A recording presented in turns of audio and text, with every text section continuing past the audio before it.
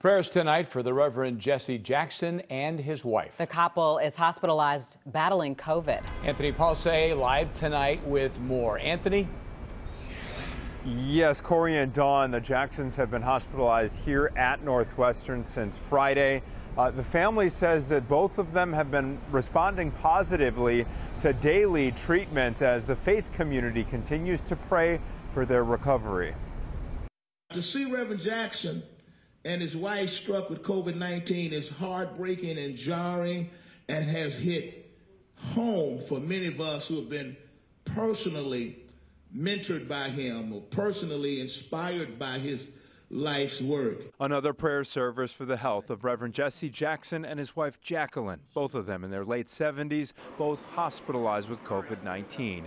Although Jacqueline is reportedly unvaccinated, Reverend Jackson was very public about getting vaccinated this past January, encouraging others to do the same. The family hasn't shared specific updates on their exact conditions and the nature of their treatments, and Northwestern staff says that all varies patient to patient. A lot of the therapies really are based on the severity of the illness and how much oxygen they're requiring. Dr. Bauer says 7 weeks ago his staff celebrated 0 COVID patients at their hospital. Today there are 27 and that number keeps going up. We're really seeing a different cohort now. The vast majority are unvaccinated, that by far and away the largest percentage unvaccinated. Reverend Jackson's son Jonathan released a statement saying, "We feel and are deeply appreciative of the love that is being poured out to our family from around the world. We know this is a serious and dangerous disease, so please remain prayerful for my parents and all those who are suffering as a result."